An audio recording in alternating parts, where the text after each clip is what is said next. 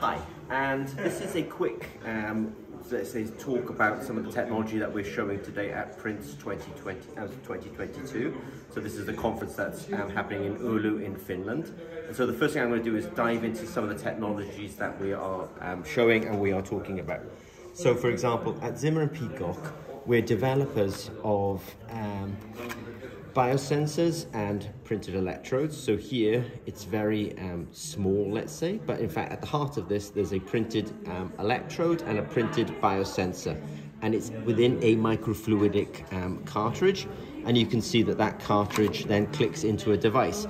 I'm just going to ask the camera to step back a bit, because what I'll show you is this device is designed to actually collect my breath and do analysis on the breath.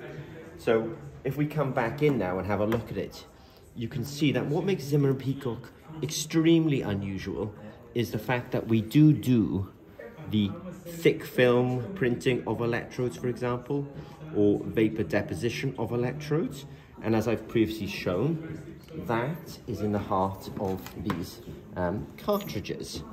But Zimmer and Peacock is different because in fact we've then had to develop the entire let's say set of electronics that actually drives all of this. So obviously there's batteries in here, there's power management in here, there's Peltier devices in here, there's sensors for measuring breath, for example. So at Zimmer and Peacock, though we do printed electronics, it's really just the start of what we're doing. And in fact then we have to build enzymes on top of those electrodes, microfluidics on top of those electrodes, electronics on top of those electrodes. So now I'm going to show you something quite different now. So for scale, this looks very different, but when you actually look at it, again, there's an electrode system. And so our key science of electrochemistry is at the heart of this again. And what this is a nitrate rod for measuring nitrate in the soil. So this is planted to a depth, and then the nitrate sensors are in the soil constantly measuring the nitrate. So that's a very different looking technology, but the same sort of key science. Now at Zimmer and Peacock as well, I'll just show you very quickly. We can make the electronics very small. So we have a printed electrode, very small electronics, and we can run this off a smart device like this. So you can see that we can actually make a very low cost point of care type device.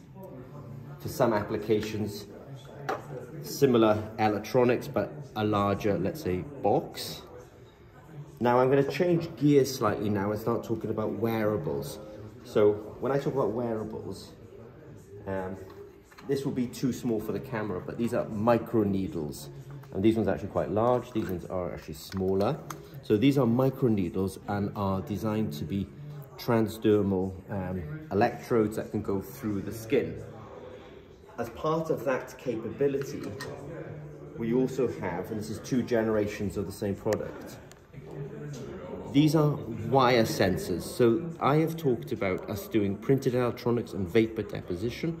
We also make these wire sensors which can actually go transdermal and are used in continuous lactate, CGM or continuous glucose monitoring type applications. So what I'll do now is step back, and in fact just before I step back, if you're wondering how small the electronics can get for these kind of devices, then you can see that this PCB, this analog front end, which is unpopulated, is very small. So we'll step back and we'll do a summary now. Okay, all right. So I apologize for the background noise, but we're at this conference and we're talking about our in vitro diagnostic technologies and our wearable technologies.